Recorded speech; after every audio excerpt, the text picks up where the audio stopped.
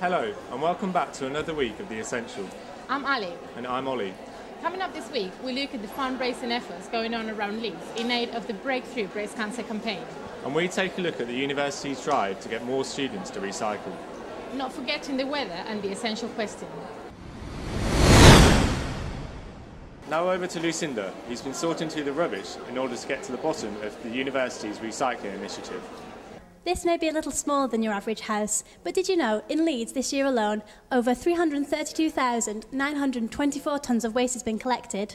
Here at Leeds University, some students are campaigning to bring that figure down. Ben Fisher is the university's community officer. I wanted to find out why he finds this issue so important. Why is it so important that we start recycling now? Well, there's so much movement in the city around sort of targets with carbon emissions and climate change more generally. People are realising that we need to do a lot more now to meet the targets that have been set by the council and generally to make sure that the future's a bit better. And a lot of movements also come from the Better Leeds Forum. A lot of ideas were put through last year, which we're only starting to implement now. So it's kind of a mixture of a few different reasons.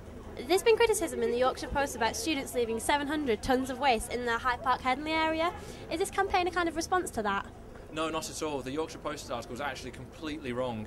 It took a council press release really out of context and made it seem like there were 700 tonnes of waste just dumped in the area. It's not true at all. It's something that happens every year and it's something that we've been working with the council on for about 5 years now, so there's no response to that at all. There's been work with Green Streets. What did that get up to over the summer? So Green Streets is part of a wider initiative to make sure that the impact of changeover on the local area isn't too big. So they've been collecting loads of reusable stuff, things like pots and pans, duvets, shoes, clothes, like anything at all that's reusable, and then distributing them in free shops, both in Leeds University Union and around in community centres around the area. This year we collected 11 tonnes of reusable materials just from halls alone. We also partnered with a hospice, St Gemma's Hospice, which is a local charity, and they collected a further 3 tonnes, which are then sold in their charity shops. So it's been quite active this year. Well, thanks very much for your time, Ben. Beer has been getting pampered, all in aid of fundraising for Breakthrough Breast Cancer. This October is the 25th anniversary of Breast Cancer Awareness Month. I've come down to the Mind, Body and Beauty show, which is raising awareness for the cause. Let's go take a look at what's going on. 1 woman in 8 will be diagnosed with breast cancer in her lifetime. About 48,000 women and 340 men are diagnosed with breast cancer every year. Around 80% of women diagnosed today will be alive in 5 years' time. Survival rates have increased because of greater awareness of breast cancer symptoms. Why did you choose Leeds to host this event and to raise awareness about breast cancer? Because we thought that Leeds had a quite diverse range of beauty treatments, and you know there are lots of beauty salons, and obviously women go to beauty salons, so we just thought it was a great thing to do. We've got some fantastic exhibitors here today that are going to be here for the whole weekend, and we just hope that people come along and benefit from the treatments that we're doing throughout the weekend. So what's the main way that you're hoping to raise awareness?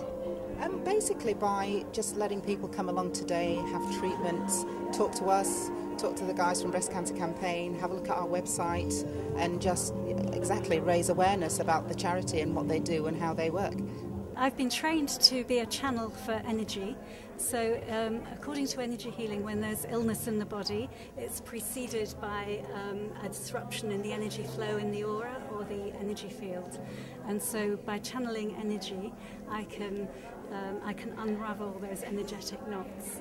There's lots of different activities happening here today. Tai Chi is just one of the many seminars and classes that are being run throughout the day, and later on there's lots of other exciting things like Zumba, and there's also a seminar for well-being. What's the product about? What's the main aim? Basically, it's called the Ultimate Body Applicator. You apply it to your, desired area, so troubled, tummy, thighs, arms. You leave it for 45 minutes and basically reduces the size of your fat cells. So as well as detoxifying your body, it basically just reduces the size, which means that you see inch loss after 45 minutes. It's my turn to get pampered now. It's been a really nice and relaxing day here, and I hope that they raise lots of money and awareness about breast cancer. This is Olivia reporting for The Essential. And now over to Freddie. He's been looking at the new speaker systems and stylus and asking what the students of Leeds University make of it. As we all know, going out is a staple part of the student lifestyle. And this week, Leeds University has attracted national attention with the review of its new sound system for one of its flagship nightclubs, Stylus, in Total Production magazine. The £100,000 LA acoustic car equipment has replaced the old equipment, which was nearly 10 years old. A profit of £200,000 over the next 10 years is expected to be made. I spoke to Ryan Essen, the Leeds University Union's technician manager, to see what news the new PA system will mean for the university. The old PA system was 10 years old and was outdated for the sort of purpose of the venue, with the academy sort of taking all the live gigs out of the refectory, on most of them anyway. We put a lot more live gigs on in Stylus, and need to be able to provide a PA system that could be versatile, basically, to work for live gigs and club events. Everybody that I've come into contact with has sort of commented on the improvement of it. Obviously, the Leeds student paper had sort of feature on it. They said that the feedback that they'd received was really good. Obviously, the main people that I come into contact with are tour managers, sound engineers, promoters for clubs and so on, and the feedback's been sort of, thankfully, really good. Let's hear what the students of Leeds University have to say about the investment. I think it's a good investment personally. I couldn't think of anything else I'd spend the money on, and it does sound awesome. So what do you think, Alex? I think it's too loud because I keep on talking to the girls and can't hear them. It's great, yeah, it's really changed the whole experience of going out in the Union. It's really, really loud. It's pretty intense. Do you think that it's a worthwhile investment then? Yeah, I think it will be, because obviously there's a lot of DJs and bands that come through Stylus as well as the Uni's club nights. And I think if there's a better sound, then they're more likely to have better gigs and in turn come back and get more money. I think it's ridiculous. I mean, if the Union was all about creating a social hub, fine, but it's about catering to various different needs, and £100,000 is a complete waste of resources. Potentially a bit excessive, but it sounds really good down there, so, what's to complain about? So it seems that amongst students here at Leeds, opinions divided whether the money was spent well or not. While some agree that it's an excellent investment and it will attract more big-name bands to the Union, others think the money could be spent more wisely. This is Freddie Cook, reporting for The Essential. Let's find out if this cold spell is going to last. It's time to get this week's weather forecast. As you can see, today is quite cloudy. Tomorrow will bring in the first of the rain showers, and by Friday we'll see heavy rain with lows of 8 and highs of 12. So folks, get out those wellies. By the time Sunday comes, you may not need those wellies, as we'll start to see the first of the sun bringing us into the new week. Here's this week's Essential question with a sporty theme. Hi, we're LSTV and today we'll be asking the essential question. Should Wayne Rooney go to the 2012 Euro game? He's just been given a red card and so will miss the first 3 test matches. If we qualify, should the guy who's been scoring his goals get to the bench and Wayne Rooney play? Right, let's go and ask some people.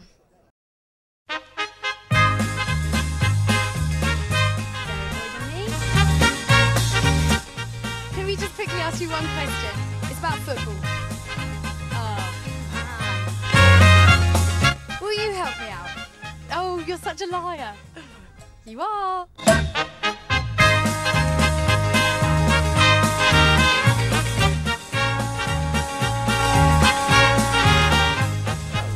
Very unfair. But that guy deserves a chance, yeah. You reckon we might find some more talent with him? Sure. More talent than Wayne Rooney? Yeah, let's go with that.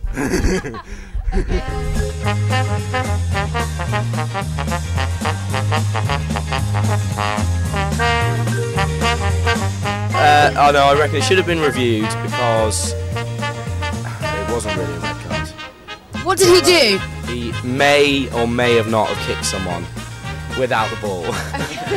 So he's just violent on the pitch? A little bit, but it didn't look as bad on replays. Do you not think the guy who's been like scoring his goals during those test matches, yeah, should be given an opportunity? Like we might find some more talent with him. No, Wayne Rooney he's the dogs. Sorry, do you mind if I just ask you one question? Really, really quickly. Do you think Wayne Rooney should be playing in the 2012 Test qualifying match?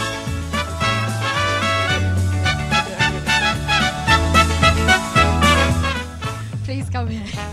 Right, just got a quick question. Really quick. Do you think Wayne Rooney should be in the 2012 match? No, he's a no.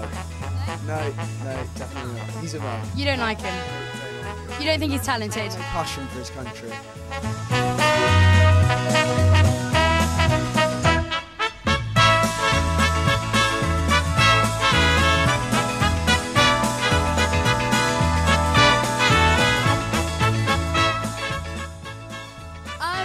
From that, I wouldn't say it was fair, but then again, I don't really know the situation. I didn't watch the game, so I can't really comment. But do you like Wayne Rooney? I like Colleen, but yeah, don't really know about Wayne. Same thing. Yeah. Yeah, I couldn't say I really follow the football, okay. but from OK Magazine, I don't like the sound of him. But that's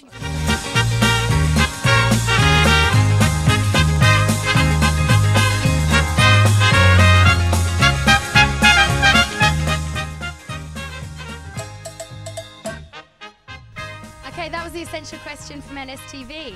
I think overall, people don't think Wayne Rooney should be playing in that match, and they should give way to some more talent. So that's it for us for this week. See you later. We have time for this week. Thank you for watching. And remember, you can catch us online at www.lstv.co.uk. And remember, if it's going on in or around your union, it's essential.